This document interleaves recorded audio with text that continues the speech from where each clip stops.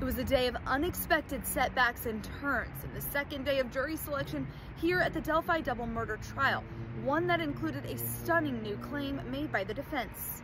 We came in today with 14 jurors selected and 2 alternates that still needed to be picked, but all of that changed when Special Judge Fran Gull started the day in the courtroom by getting together attorneys from both sides and told us in the courtroom that 3 of those jurors had been dismissed, and that left us with 11. One mom was excused because of childcare issues, another professor was excused with diabetes, and the third juror, a reason wasn't given. Before another round of questioning began, both the defense and the prosecution gave their mini opening statements. The defense claimed in their opening statement that hair found in the hand of Abby Williams did not match that of Richard Allen.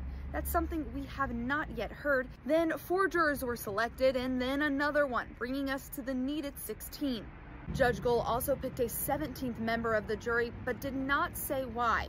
I am told the final jury panel will have those 12 jurors and then 4 alternates. The jury will be sequestered later this week as they begin to hear evidence and will decide if Richard Allen murdered Carroll County teens Abby Williams and Libby German.